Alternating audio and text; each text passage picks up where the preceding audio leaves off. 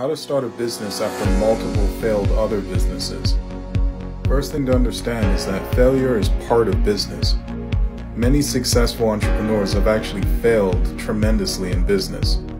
According to Merriam-Webster, the definition of an entrepreneur is somebody who's willing to take a loss in order to make a gain. So on your path to being an entrepreneur or a successful entrepreneur, losing is part of the journey. Remember that. So here are some tips to starting your business. Number one, look at why you failed.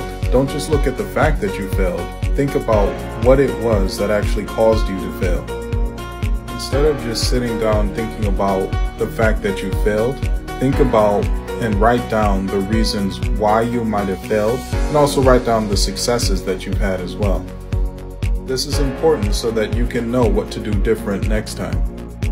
Make sure to separate your identity from your business. What do you mean? Well, to be an entrepreneur, it's all about being resilient and able to bounce back after failure.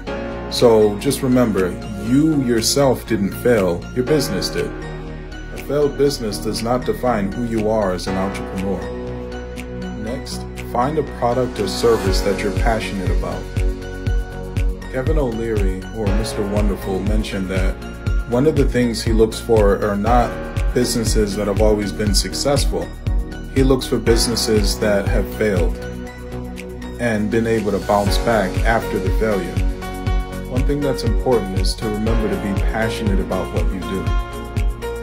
So remember to develop a new business plan. And remember that to be successful, you have to solve somebody else's problem. It will help you in defining what success will be.